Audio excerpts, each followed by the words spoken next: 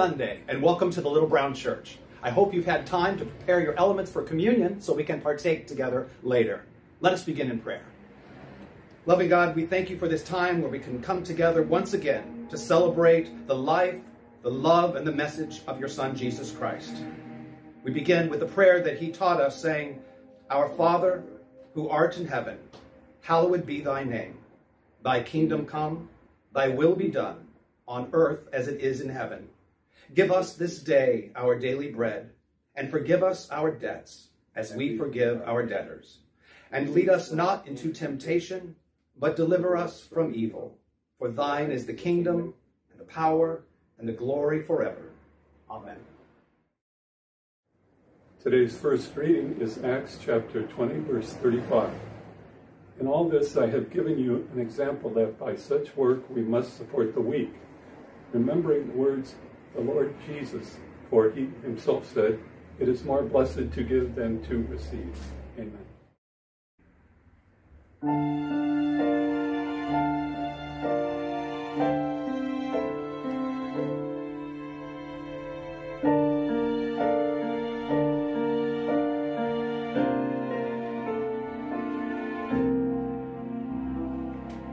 When your waters are so troubled, you don't think you count at all.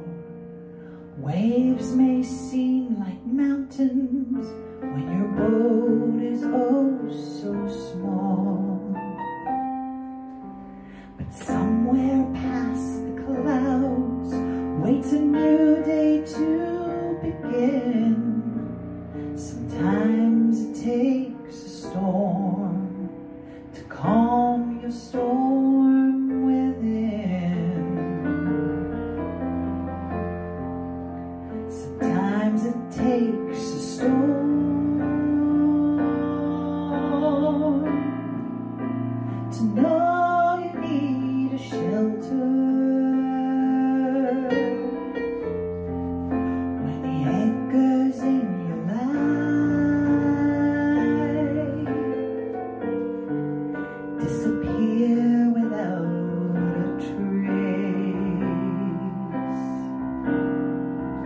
Sometimes the wind will rage before you sail calm waters.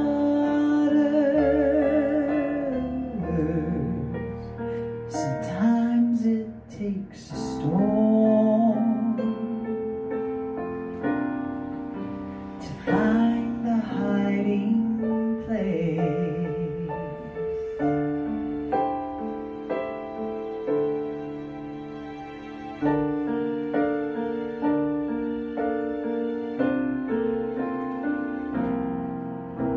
They were drifting in the darkness, the sea was all around. They cried out to the Master, "Please save us or we'll drown." When Jesus heard the cries and mercy stilled the wind. Sometimes it takes a storm to see the sun again. Oh, sometimes it takes a storm to know you need a shelter. When the anchor's in your life disappear without a trace. Sometimes the wind will rage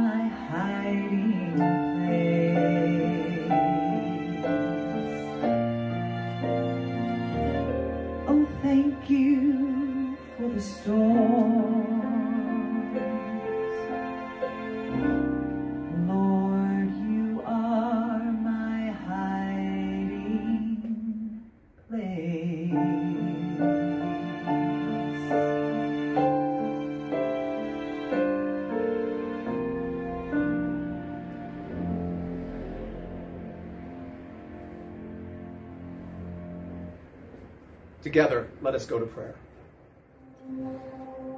Loving God, we come to you once again on our knees with gratitude in our hearts for the many gifts that you have provided for us and that you will provide for us.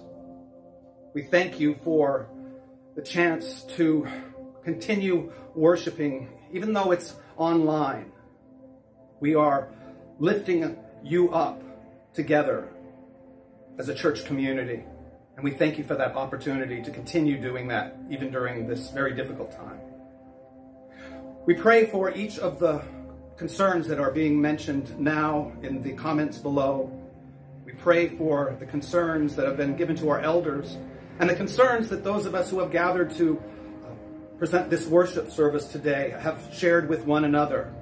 Just in this room, we have been talking about the cancer that has affected so many loved ones and those close to us. We have been talking about deaths that have taken place in families, multiple deaths. Some related to COVID, some related to other ailments. We want to be remembering those families as they deal with the loss of loved ones. Be with those who are suffering from cancer, from other disease, and from this horrible virus we are experiencing at this time. We want to lift up all of those who are feeling anxious and afraid at this time because the future is unknown. Be with each of us as we move through this uncertainty. Bring a peace to our hearts. Bring a peace to our souls. Be with our church community as we struggle with being apart from one another. Keep us united. Keep us as one. Remembering that you are at our center. And it is your Son, Jesus Christ, who keeps us moving on. We thank you for him, for each of the aspects of our lives that he touches. And it is in his holy name we pray. Amen. Good morning. I heard a comment recently, and it was from another elder, and it really stuck with me. And that was followed by a written tribute by another elder on the same subject. And the subject of these communications was, we should thank and remember all those who are working so hard behind the scenes to keep this church operating during this unprecedented time. And some of you may have felt that your works go unnoticed or unappreciated. And that is definitely not the case. We do notice, we do greatly appreciate all the work you do and all the sacrifice you give in keeping this church operating. That just means that we need to do a better job of letting you know that, both the church and the congregation. And speaking of the congregation, although we have a couple of campuses, we have a wonderfully talented minister, we have talented musicians, we have all kinds of talented people behind the scenes that I said keeps the church operating. Without a congregation, there would really be no church. So I just wanted to thank the entire congregation for remaining active, remaining involved, remaining committed through this very difficult time for the church. And so whether you attend the online services, whether you take in the online Bible study on Wednesdays, whether you call somebody else and talk to them and help them through a rough time, through all these ways that you are remaining committed to the church, we really appreciate it. And finally, I'd also like to thank you all for your financial gifts. Without those gifts, the church wouldn't get very far. The church couldn't continue to spread God's message and help make the world a better place. And so you can donate in 3 different ways. The first is to provide your gift in the offering box right back here in the front doors at Little Brown Church. You can also mail a check to Church of the Valley, or you can also contribute online at covtoday.org via PayPal. Thank you. I hope you've had time to ready your elements for communion. When they were all together in one place, he took the bread, and after giving thanks, he said, "This is my body. Take, eat, each of you." Let us take the bread together. Then he took the cup and said, "This is the blood of the new covenant, poured out for the forgiveness of sin. Do this in remembrance of me." Let us take the cup together. Let us pray. Loving God, we thank you for the love that this table represents, and we thank you for our opportunity to come to it each week. It's in your Son's loving name that we pray. Amen. The gospel reading today is from Matthew.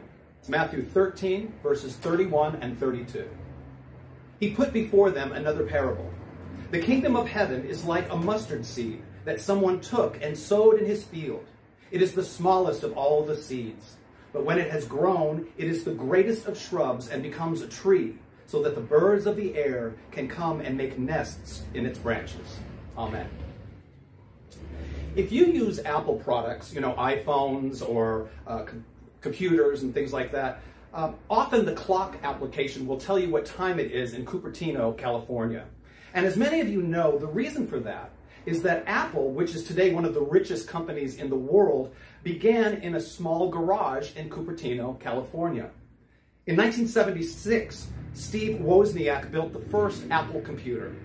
And then he partnered with Steve Jobs and Ronald Wayne, and they started this company in Steve Jobs' parents' garage. One of their first orders was just a small order of 50 computers at $500 a piece. But today, the company is worth almost $2 trillion. Apple wasn't the only company to begin in a garage. There were many others. Amazon was established in a garage in Bellevue, Washington. In 1995, Amazon.com was launched, only selling books. Do you remember that? When they only sold books. I did. 2 years later, the company went public, and now it's the world's largest online retailer. Google was established in the 1990s in a garage in Menlo Park with only 8 employees.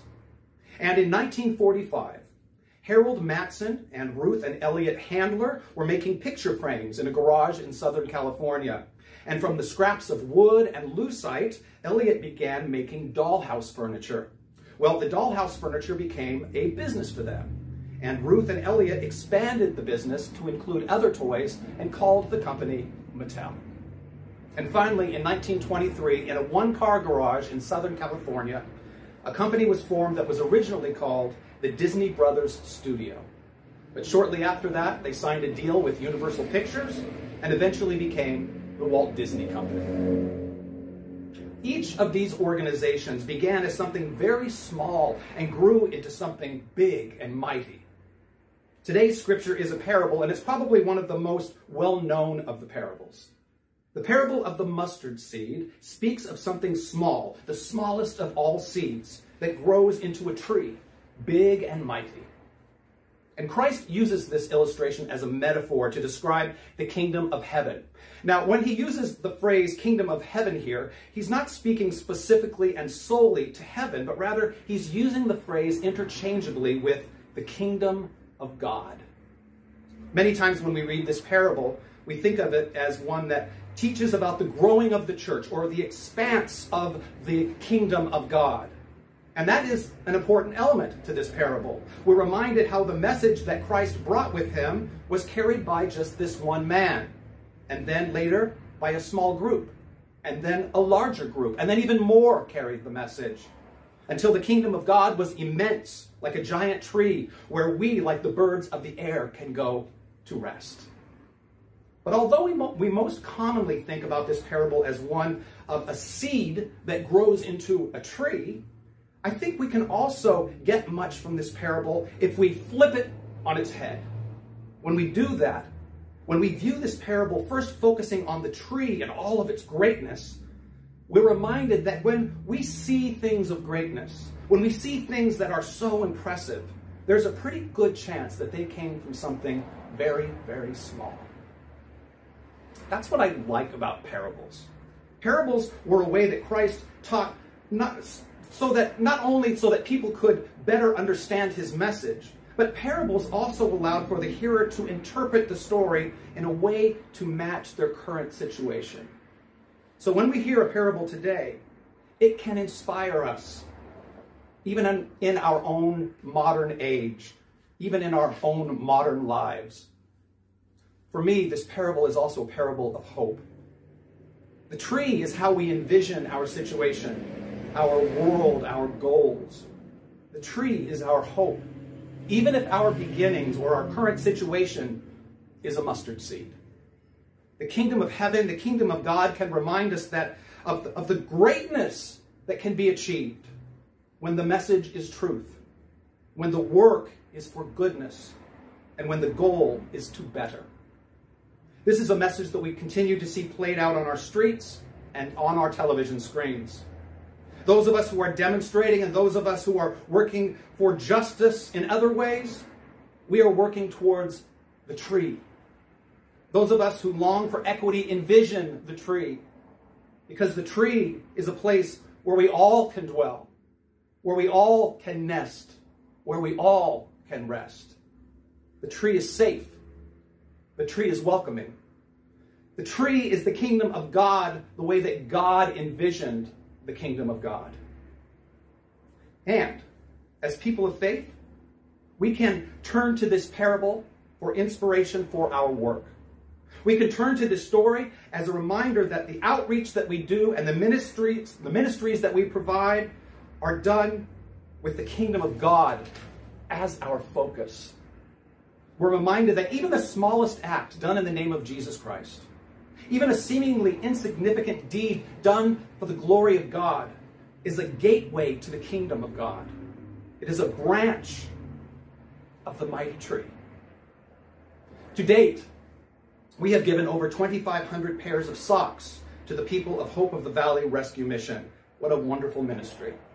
But I remember the first day we began collecting the socks. I remember when the first pair was thrown into one of those collection baskets. That first pair of socks, they were the mustard seed. The 25 pairs of warm feet and counting, that is the tree. A couple of weeks ago, after being closed for 4 months, our food pantry reopened over at Church of the Valley. It's being operated very differently for a while, taking lots of precautions to make sure everyone is healthy. Our food pantry serves 1,200 to 1,400 individuals each month. But of course, right now, until the word gets out that we've reopened, fewer people are utilizing it. It's run out of the parlor of our church, and it has become such a large operation that it takes many volunteers to run it. The food is stored not only in a large pantry, but perishables are kept in industrial refrigerators and frozen products in large freezers. In addition to receiving donations from our church family, weekly loads of food are received from Target and from Food for Less and from the Los Angeles Regional Food Bank. Today, the food pantry is a tree. But the pantry wasn't always like this. 25 or 30 years ago, Katie McFadden began making sack lunches and handing them through the gates of Church of the Valley to anyone who was in need, while Daryl and Joyce Fetty maintained supplies in a small storage room that consisted of food donated primarily and exclusively by church members. That's how the food pantry began. That was its mustard seed.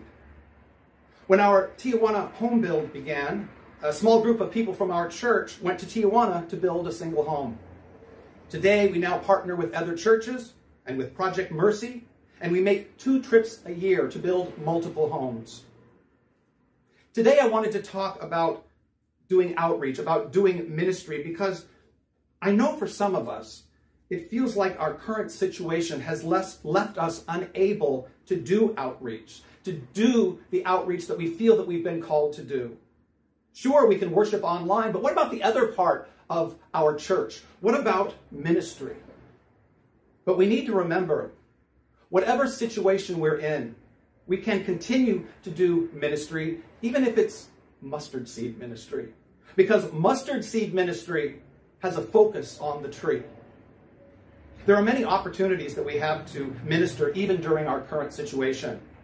We can even volunteer online. There's an online organization called My Grief Angels, where volunteers chat with people who are mourning a loss or suffering from anxiety and just want to have some human connection. And you don't have to have any special training to do this.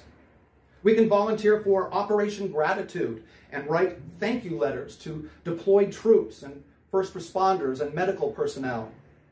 Those of you who can sew can make face masks and donate them. Or we can come up with our own ideas, not just for ministries during this time, but also for those that will continue to grow stronger and mightier after we're able to come back together again. I encourage us all to stay focused on the tree. Plant our mustard seeds, but stay focused on the tree. You know, we have a chance every time we leave our homes to add to this tree, even now. With all of us wearing masks, we can't really even smile at one another right now, at least not with our faces. But we can smile with our deeds. We can smile with our actions. And we can smile with our hearts. Especially now, let's be kind to one another. When we are out and about, let's say please. Let's say thank you. Let's ask others how they're doing. So many of us are anxious and stressed. The smallest act of kindness can literally turn someone's day around. And that is ministry. That is outreach. So as we move forward, let us do so with our hands full of mustard seeds, dropping them along our path and watching them transform into the mightiest of trees. Let's pray. Holy God, guide us to where you would have us do your work. Allow us to tend to your tree, keeping it mighty and strong, so that all may dwell within it. It's in your Son's holy name we pray. Amen.